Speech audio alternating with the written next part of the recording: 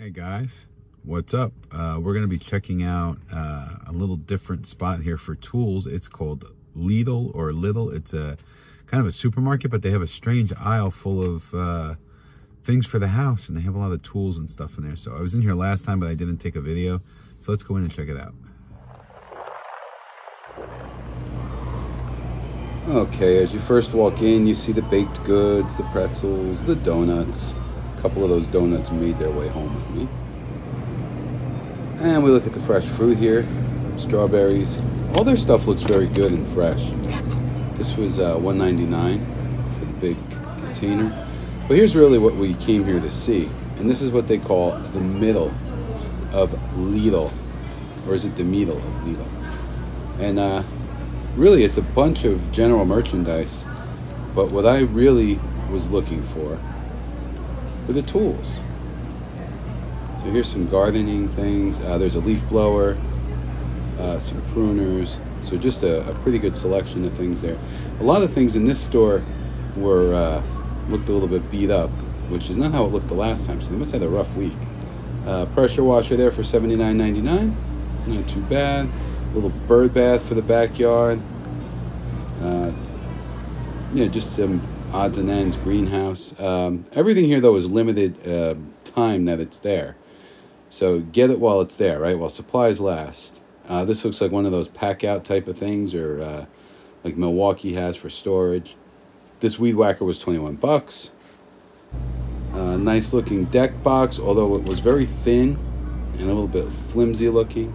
Looked like a good deal for the money.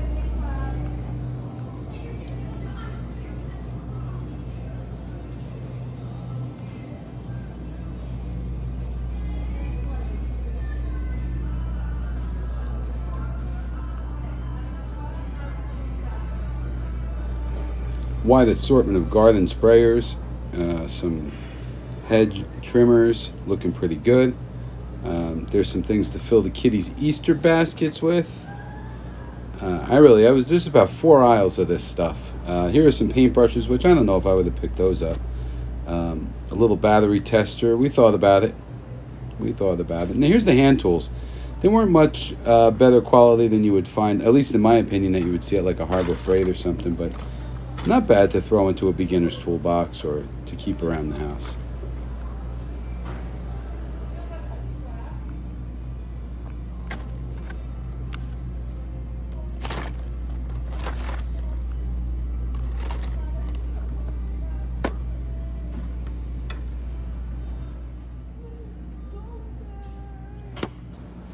These were packed in a nice case here, these SDS drill bits for $6.99.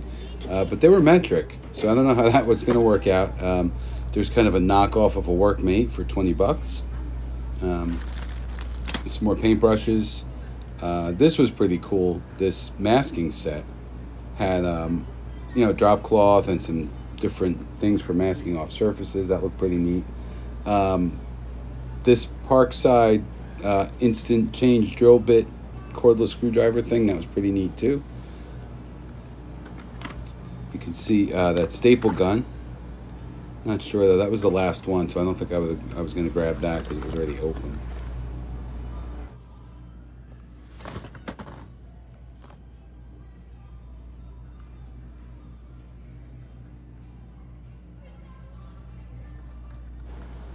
Unfortunately, there was a lot of music playing in the store, so I would get the copyright strike if I were to just keep the original audio going, but there was a coax stripper. This looked pretty interesting.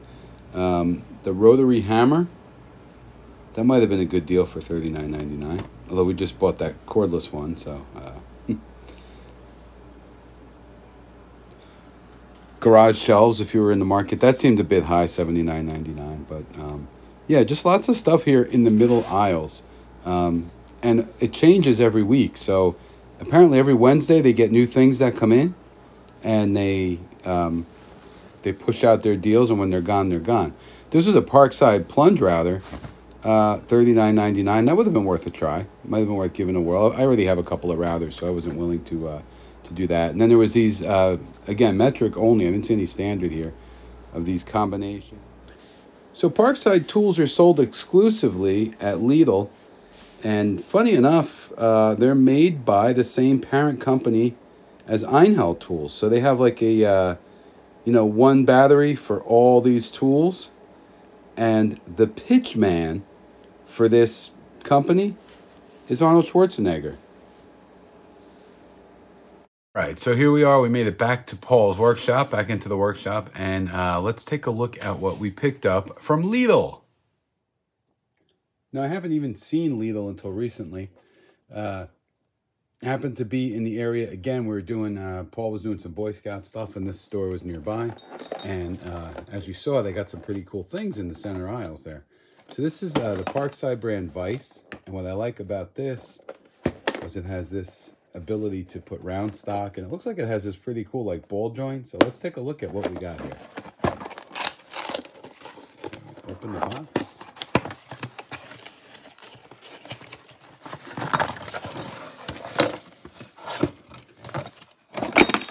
Ooh. Lost the Allen wrench. Okay, let's get a close-up look here. So this was marked at $10. It rang up $8.50, and it clearly says on it for lightweight work, right? For arts and crafts and things like that. It's a lot of slop in the jaw, but it opens, yeah, pretty good. Pretty good jaw size there. I don't think, is there anything, yeah, there is something there to stop, so it's not going to come all the way off. You have these protectors on there, kind of a cheaper rubber. And then you have a non-marring rubber connector there. And the whole thing swivels around. What did we just drop? So, what is that? Kind of an Allen screw came. Oh. That's weird. There's a set screw that goes in there.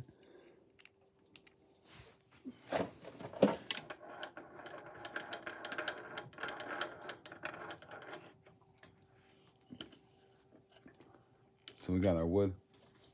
That's pretty tough. That's pretty solid. And then you can tighten the bottom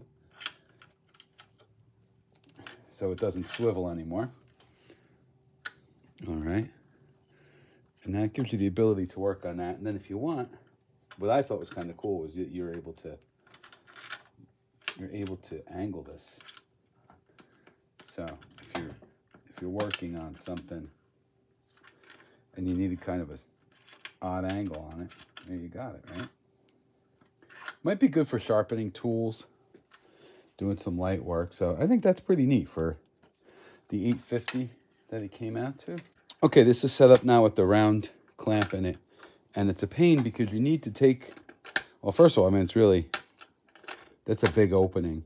So this is really for something kind of a big round object, but also you need to disassemble a good amount of the vise in order to put that on. So this screw here threads into the shaft for the long shaft for tightening the vise up. You have to unscrew that, and so basically you got to take the vise apart in order to put that round thing on there. So that, that, not crazy about that, but for $8.50, what do you expect? Okay, I also picked up this 4-volt instant bit change cordless screwdriver. I'm going to unbox it.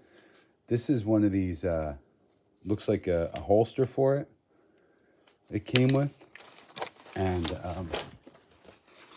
it also came with, let's see what's in here. I think this is the charger. So we got a little USB charger, because this is it's a USB-C, so this is a 4-volt light duty, and we got a bit adapter, and we got a few bits in here. So I'm going to actually plug this in and charge it because it's been in the store, and it has it's a try me in store, but it's not fully charged. So we're going to charge it up, and I'm going to show you something else in the meantime while this is charging. Instant change screwdriver is on the charger right now. So in the meantime, we're going to take a look at what else we picked up. So this is a Forstner bit set, 5 bits. I mean, issue number 1 with them is they're metric, but that's not necessarily a bad thing. And then a plug cutter bit, a set of 4 plug cutters. And this was kind of like a little beat up in the bin. and stuff like that. But I'm gonna try one of each in my drill press, and we're gonna see how they work out. So the Parkside Forstner bits and the plug cutter bits. Let's see what happens. There we go. So you get a good look at what it looks like. It's 35 millimeter. And now I'm going to show you something comparable. And this one's been used, but this is an Irwin 1 3/8. So you can see more cutting surface on this, right? More teeth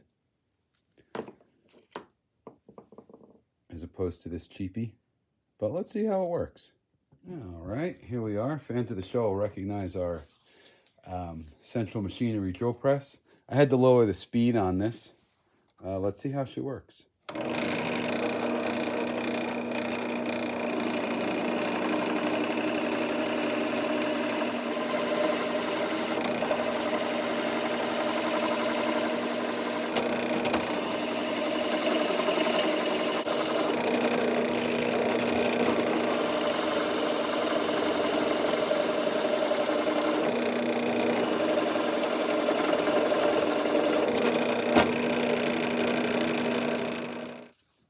Hey, it did do the job. A little slow, a little smoke. I'd probably need to fine-tune my technique a little bit, but not the greatest bit. But if you had a couple to cut, only a couple holes to make, this would be fine. And keep in mind, too, that's the biggest and most challenging bit to go through. So, yeah, I'm okay with that for $5. I mean, considering a set of Forstner bits is going to set you back probably, what, $25, $35. All right, let's get a look at the plug cutter. There we go, and this looks like it's a 10 millimeter.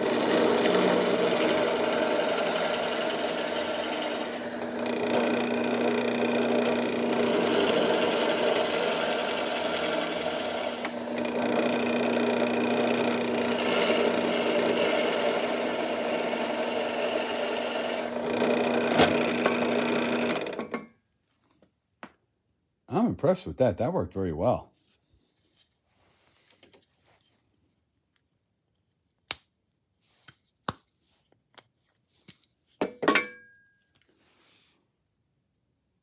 Can't complain about that. So I'm impressed. That was a good deal. So for those, you know, how often are you going to use it? All right. Finally, the rapid fire 2.2 Parkside little hand screwdriver. Okay, you got battery life indicator up top. And down here you have a little LED work light. And then the neat thing about this,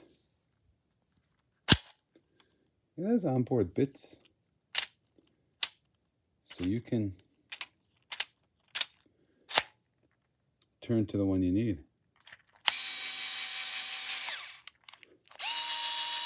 Now, if you want, you can put your own bit in there.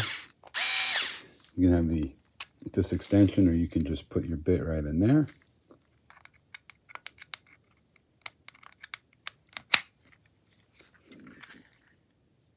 Okay, and just so you're always ready to go, this can be part of your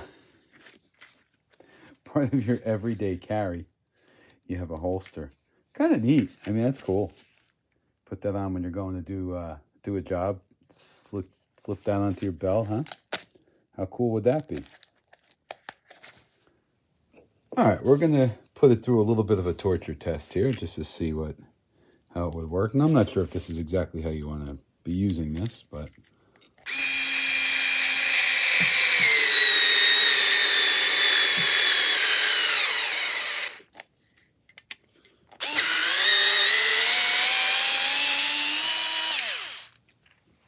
seems to do a pretty good job. It's a light-duty tool, so it's not made to really be driving screws into wood all day. Like, you're not going to put a deck together with it. But this, I could see this for some like ready-to-assemble furniture or something like that.